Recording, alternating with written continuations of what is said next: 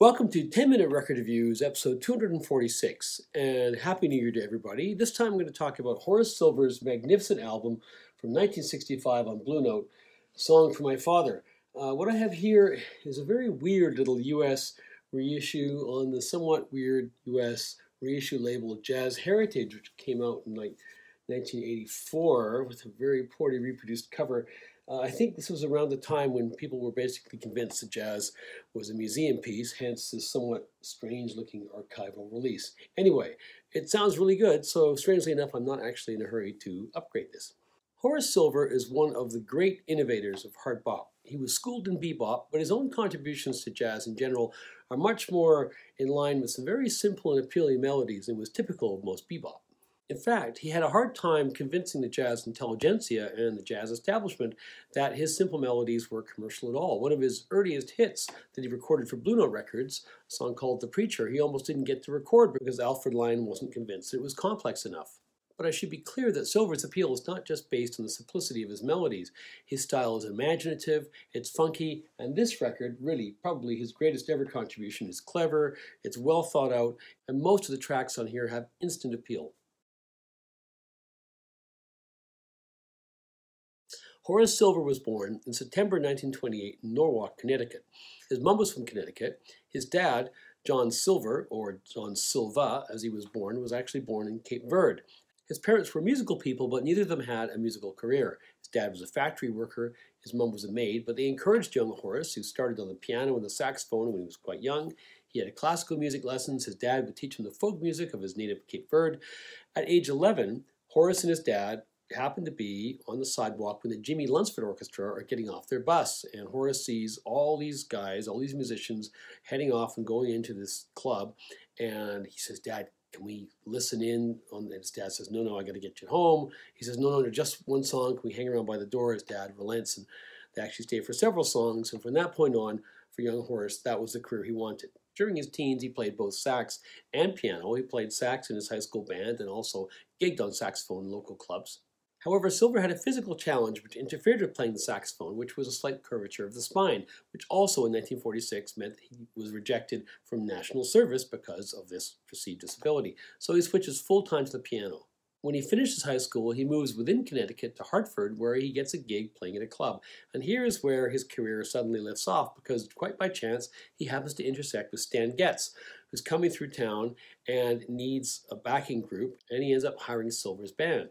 Musically, it worked really well. Professionally, personally, it didn't work that well because Getz at the time was struggling with a heroin habit, which meant that paydays for the rest of the band were kind of sporadic. And eventually, after appearing on a number of recording dates for Royal Roost Records in 1950-51, Silver's had enough and he moves to New York. He starts to sit in on some club dates, and his style makes a big impression, and he very quickly begins to work with some very well-known names, people like Coleman Hawkins and Lester Young. But his first lasting musical relationship was with the saxophonist Lou Donaldson, with whom he appeared on a recording date that Donaldson had with Blue Note Records in 1952.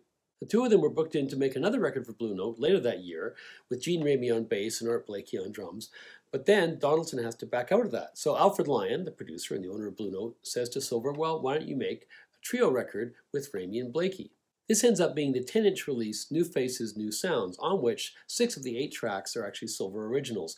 Blakey and Silver followed this up with another record, another 10-inch made for Blue Note, this time with Percy Heath on bass, which ends up getting released under the title Volume 2. And most of these tracks are actually compiled on a record, a 12-inch record called the Horace Silver Trio, released in 1956. Silver ends up staying with Blue Note for an incredibly long period of time, from 1952 until the label was basically on its last legs in 1980. Early on, he plays on records by Art Farmer, Sonny Stitt, Miles Davis, Milt Jackson, and he was named Downbeat's New Star on Piano in 1954. That year, 1954, he and Art Blakey also co-founded the Jazz Messengers, with Hank Mobley on tenor, Kenny Dorham on trumpet, and Doug Watkins on bass. Now, that group, of course, was long associated with Art Blakey's name, but the first releases of the group were actually released under Silver's name. Those early records by Blakey and Silver sold extremely well, and they were crucial in the development of what we now call hard bop, an offshoot of bebop, less musically frantic and much more obviously rooted in black musical traditions.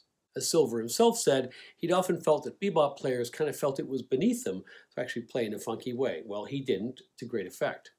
Eventually, by 1956, Silver and Blakey part ways because of the heroin culture in the band, which Silver didn't really want to have any part of. So he creates a new quintet with largely people who had departed the Messenger scene for similar reasons.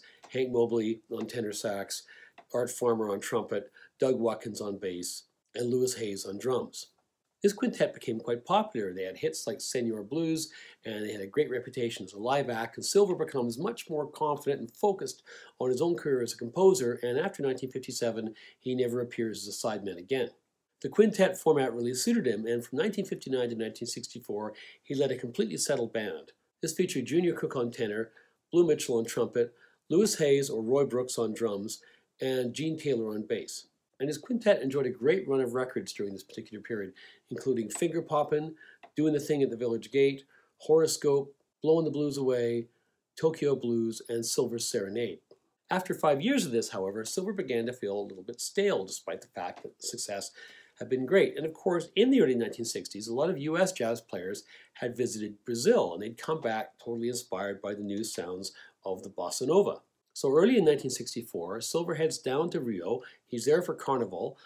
This is enormously influential on him, but he also begins to think much more seriously about his own roots and his dad's background and so on, and influences beyond simple American jazz influences. And he comes back ready to shake up his quintet and also ready to start making different kinds of music. And for this new quintet, he brings in Joe Henderson, rising star, on tenor, Carmel Jones on trumpet, Teddy Smith on bass, and Roger Humphreys on drums. As I mentioned, Silver had found the whole carnival scene in Rio exciting and musically stimulating, and on his return, he begins composing right away. He's starting to write music with a bossa nova beat, or a close enough approximation of that. But when he listens to the melody of what he's written, he realizes it's not really a Brazilian or a bossa nova style melody. It actually has much more to do with the Cape Verdean melodies that his dad had taught him from the folk music of his youth. So he entitles this first song he's written, Song for My Father. He fine-tunes this track along with a number of other songs which he's written, and in October 1964 he goes into the studio along with Smith, Jones, Humphreys, and Henderson to record these tracks along with a track written by Joe Henderson himself. Those tracks were recorded on October 26, 1964, but there had actually been 2 recording sessions prior to this which also contributed to this record, which had been made with the prior quintet. On October 31st, 1963, along with Mitchell, Cook, Taylor, and Brooks, he'd cut Calcutta Cutie, and on January 28, 1964, with just the assistance of Taylor and Brooks, he'd made a trio recording, Lonely Woman. All 3 of these sessions took place at Rudy Van Gelder's studio in Englewood Cliffs, with Alfred Lyon producing. Side 1 starts with Song for My Father, with that memorable 1-5 do riff, so memorably ripped off by Steely Dan for Ricky Don't Lose That Number. It's catchy as anything, it's funky, it's danceable. It was a massive hit, no surprise. The Natives Are Restless Tonight is played at a breakneck pace. Humphreys is just playing his heart out in the drums. Jones and Henderson are swapping these incredible solos. This is the version of Henderson who can do a pretty passable Coltrane impression.